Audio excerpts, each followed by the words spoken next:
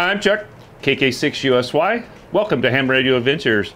Today I got up early to do some yard work, but I don't know if you guys can hear it or not or see it, but it's raining. We're actually due for a little bit of rain. It's kind of nice. That way you don't have to water the lawns and all your bushes and plants and everything. So it's not a bad thing, but I'm not going to get done what I wanted to get done unless it stops. So let's go into the shack and build an antenna today. The antenna we're going to build is from Coffee and Ham Radios. It's their new in-fed random wire. And we'll talk more about why that is and the advantages and disadvantages to that antenna. And it's a kit, and it should be available about the time you guys see this video. So let's get into the shack. Okay, hi guys. This part wasn't supposed to be in the video. I made a mistake when I built this, when I attached some of the wires in the toroid. I just wanted to let you guys know. I know a lot of people will go through the video and skip sections, and I have a couple places in the video where I tell you what I did wrong. It's a good learning thing. You guys, even if you mess up, you can always fix it. Don't just tear it all apart and start from scratch. I was able to fix it really easy, and I will show you what it was. Is I said in the video that you hook the blue and the black together and the second blue and the black together. Well, the second blue and black was supposed to be blue and red. Okay, the blue wire goes up to the ground lug, and that is where I made the mistake. I fixed it. I knew when I said that it was wrong. I should have looked it over. Make sure that you have that that ape diagram in front of you while you're building this thing, guys. I know some people don't like music in the videos, or they like to complain about it. I know who that is. When you guys actually see me wind the toroid, hey, have your favorite beverage, sit back, turn the music up, and just watch it. Watch these old hands take that beautiful toroid and wrap it. All right, just want to let you guys know. Thanks. Okay, guys, in the box, you're going to get your winder, your Velcro strap, and your wire. We went with orange this time, mainly to make it easy for me. So you get that.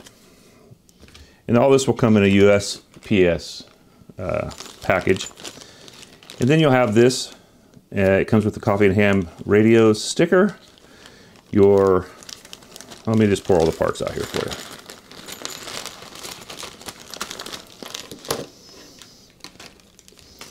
All right, you're gonna get some wire ties here.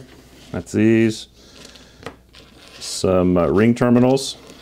Now, I suggest on the ring terminals to actually take the red part off. If you take a little heat, like a lighter, heat it up just a little bit. Be careful not to burn yourself, and it'll pull right off for you. You'll get 2 bolts, two nuts. So you'll get some heat shrink here. That's to put on these, and your BNC kit. And then we're supplying it. Now, what I told you guys, when I did mine, I did all with black wire, and that makes it really hard. So you're going to get 3 pieces of wire, and they're all different colors. All right. And then to finish it all off, you'll get your big heat shrink to put over the top of it if you want to. So that's that one. A lot of times I don't even put that on, at least not until I do some testing. All right. Now, I hope you guys do appreciate, you guys ever got your magnet wire or your wire all just wound up like really tight and it's all messed up? I actually take the time to put these around a nice little die for you guys. And so when you get them, you can take this, find the end. You should be able, let's just see if it works, pull it out and straighten them out. All right. They should all be about the same length. One thing I didn't show you guys, you also get a sheet that will show you all the parts that you're supposed to get, and a link to the instructions for the antenna. We're going to need the toroid. First thing you're going to do is you're going to want to wrap your toroid. Now, I know it can be intimidating to wrap toroids, guys, but once you do a few of them, it's really not that hard. The hardest thing is just making your counts. And we're going to do 9 wraps around this, and your wraps, or every time it goes on the inside, that's a wrap. So we're going to start with about 4.5 inches. So let me measure this out. 1, 2, 3, 4.5. So at 4.5 or so, and there's a reason for this, and I'll tell you guys later why. I'm going to put like a little 90 degree in it, and that's where I'm going to start. I'm going to slip this through. And right here, sometimes it really makes it nice. I'm going to go ahead and just kind of get it started the way it's going to go.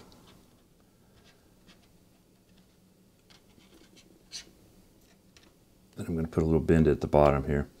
Now you're going to take one of your supplied zip ties, and you want to kind of figure out how to tie it on there so it kind of holds it for you. So like a third hand for you guys. Okay, so I'm going to slip it under. I always have problems getting it the right way, but I think this will work.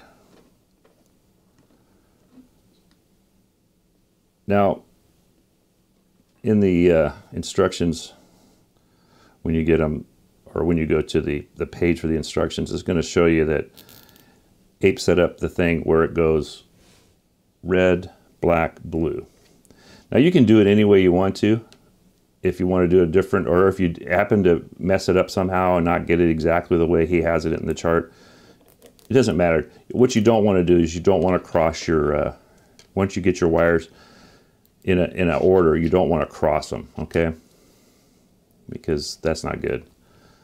You want to keep them all in the same order all the way through. So just pull that through, and I like to get it inside the, sorry, my wife can't see that. She wouldn't like that. But I like to get it inside so it doesn't bulge out. And then I'm going to take my, you guys don't have some of these cutters, get some. If I can find a link for some, I'll put them in the description.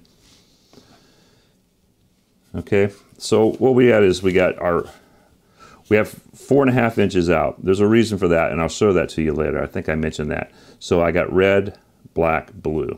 So basically all you're going to do is you're going to feed this through, and I don't know if you guys can see, but I tape it at the ends especially, and then a couple other places just to keep things in order. It just makes it easier for me. You don't have to. I know Ape says he doesn't do that, but he is the master at wrapping toroids. So we're just going to bring this through.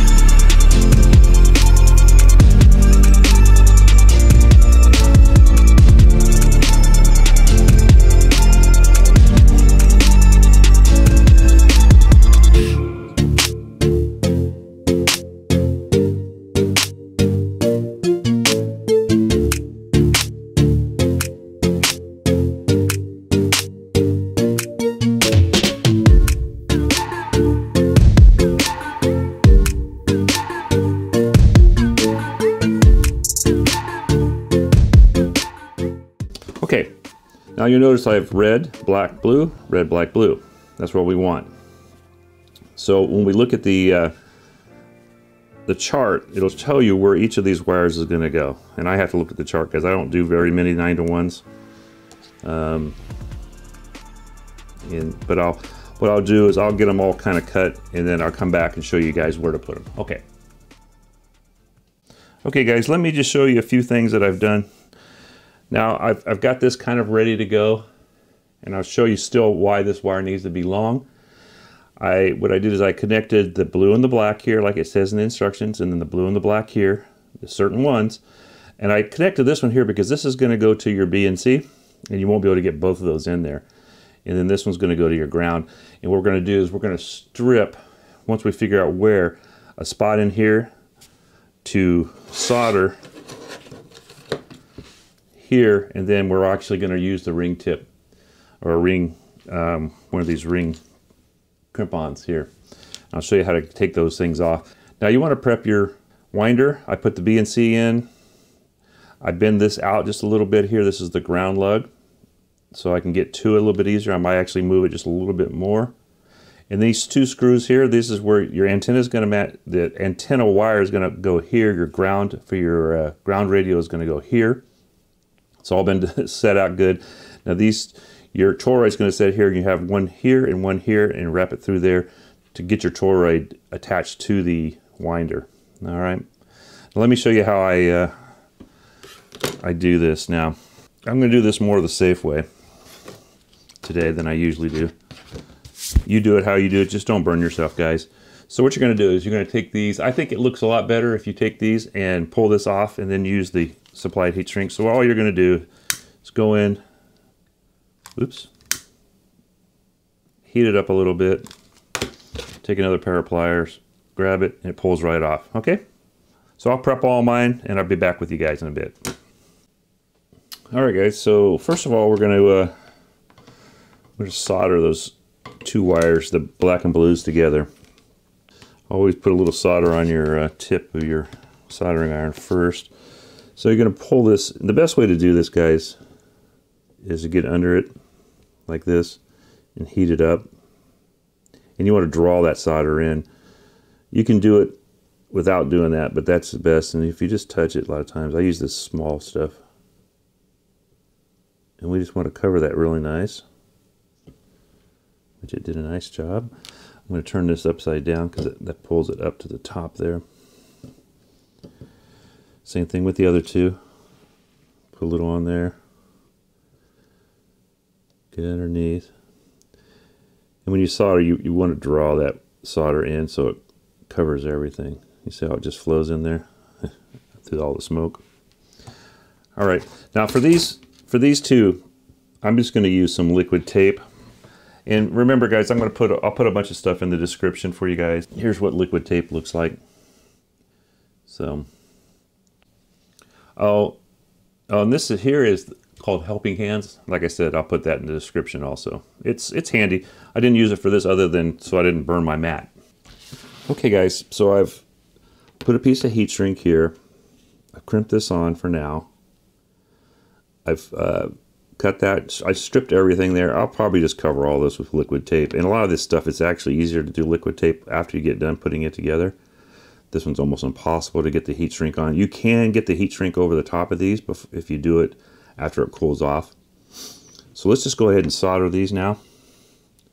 Straighten this one up a little bit. All right, I'm going to start back in the back here. Same thing again, you guys. You got to make sure it gets hot enough to suck it all in.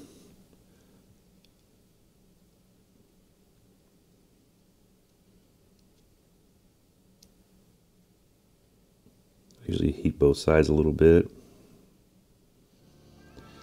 Now I can see it wanting to take solder now.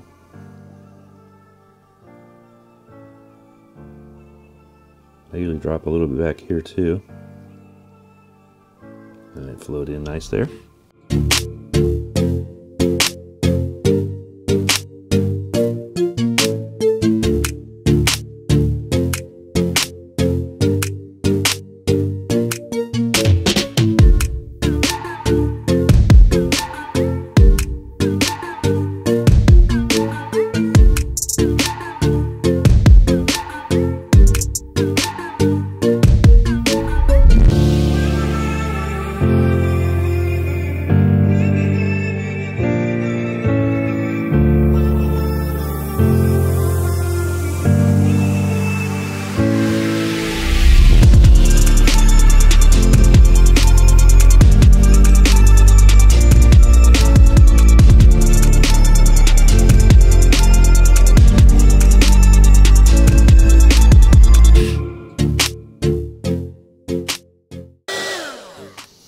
Now that heat shrink does have glue in it too, so that will help your connection just a little better.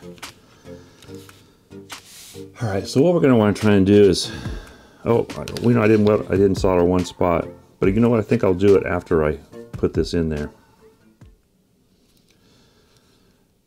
You probably should leave yourself a little extra. I'm going to bend this back a little bit.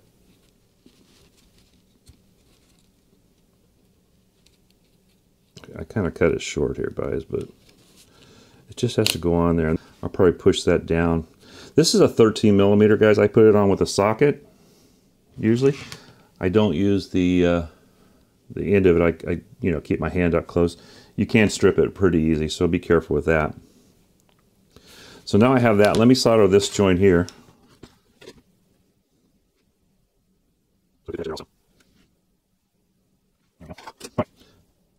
Okay, I didn't do this, but you could run your counterpoise through one of these if you wanted to. It doesn't really have a lot of strain on it usually, but you could still run it through these two if you needed to. So what I did is I used my heat shrink. Make sure you get a little heat shrink on the insulation on the wire also, and the top there. And make sure you keep it back enough so where you make a nice contact. And then at the other end, I just did a loop, and I took a little piece of heat shrink there too to hold that. There's usually no stress on it, and a lot of times I don't do it, but you could guy it out with like a little tent stake or something if you wanted to. So we'll give you the length. This is 17 feet plus the loop. Okay, so I did the loop first, and then I measured 17 feet to here. All right. Now we're suggesting on this, you can do whatever you want, but the wire we supply will get you 41 feet for the wire for the antenna that you're going to put up in the air. And it's a random wire size. There's a bunch of sizes. I'll probably put a few of the sizes in. And I'm going to do a little twist with mine. I'm going to take the wire. I'm going to put my loop in it like I did there. But I'm going to take about 4 inches off that. There's plenty of wire for you guys. So I'm going to take about 4 inches. I'm going to make my loop, and then I'm also going to leave a little piece because this is good for. It's going to be pretty good for 40 up, you know, up to like 10 and 6 and all that stuff. It won't be especially great any lower in the bands. So if I leave a little clip here, I'm going to put a little thing so I can add a piece of wire. I don't do 80 very often, but every once in a while it'd be nice at night if I was out camping or something that I could throw a little extra piece of wire on and make 80 a little more efficient. All right, so that's when I do that, that's what I'll do. Now let me show you how this works. Okay, so you're going to come through here. What I usually do is put just a little bend in it like that. Put it through this.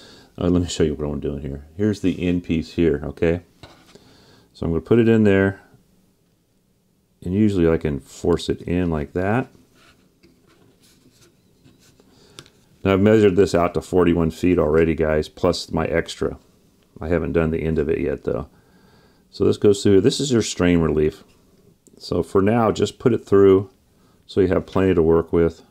Just be careful when you pull it through. It's a pretty tight fit, but we wanted it that way so that you have your strain relief there.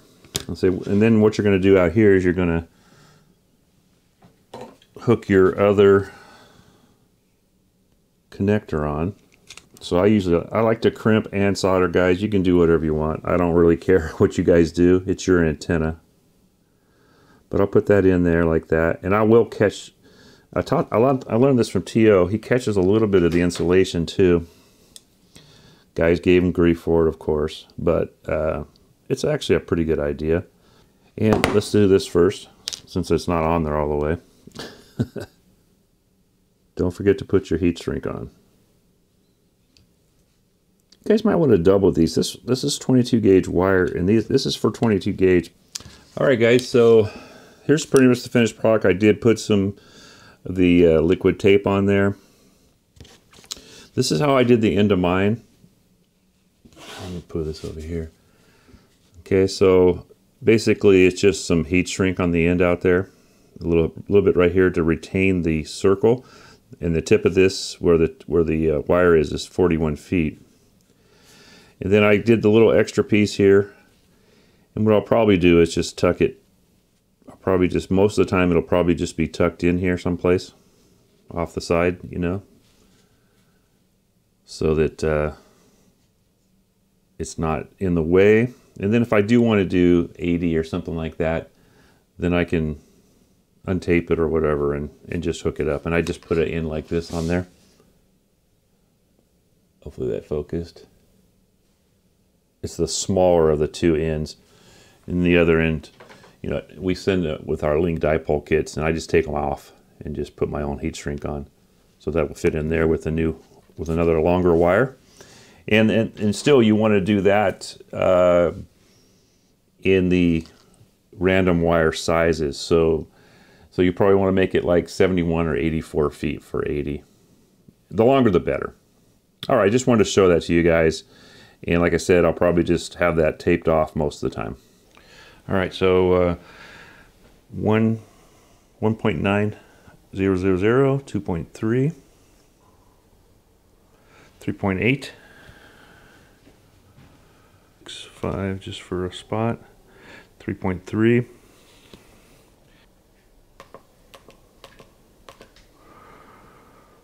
4.4,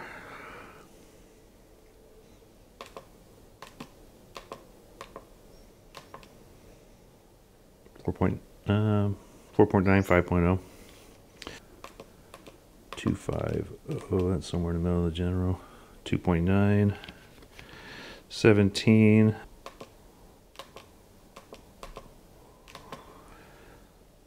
2.4, 15,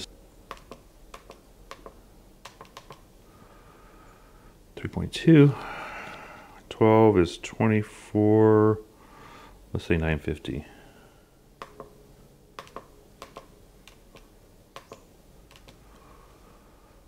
2.9 in 10 meters. Let's just do 20. Let's do 28,500. 2.2. And then I can't do 6 on this machine though, but I already did hook it up and it tuned 6 with no problem to 1:1. Okay. Okay guys, it did clear up enough for me to test the thing on my antenna analyzer. I'll show that to you guys in the video someplace. And it came out pretty well. Now I will have to admit that when I was talking about hooking the black wire to the blue wire twice, it didn't seem right to me. So I went back and checked it and it wasn't. So I had to change it. The blue wire goes up to the ground and it goes black to red and black to blue, I think is what it was. So make sure, I mean, I'm trying to video and look at a screen way over here someplace. So, and mistakes happen. So I redid it. Everything looks really good. It pretty much will tune any band. Now, like I told you guys before, it may not be very good on the lower bands, like 80 and 180 and 1.8. But if you add that extra wire to it, and that link that I put on there is what that's for, it should do better. I mean, it's not going to be as good as a full-size dipole on 1.8 or 1.9 or something like that, but it's going to be good. So I hope you guys enjoyed the video. If you're new here, hit the subscribe button, hit the bell, hit all, that way you get all my future videos. I appreciate you guys spending your time with me today. I'm Chuck, KK6USY. This is Ham Radio Ventures 73 y'all, and hope to catch you on the airways, maybe on your own 9-to-1 from car, or from Coffee and Ham Radios. Short for car. I mean, no, car short for Coffee and Ham Radios. That's right. Later all.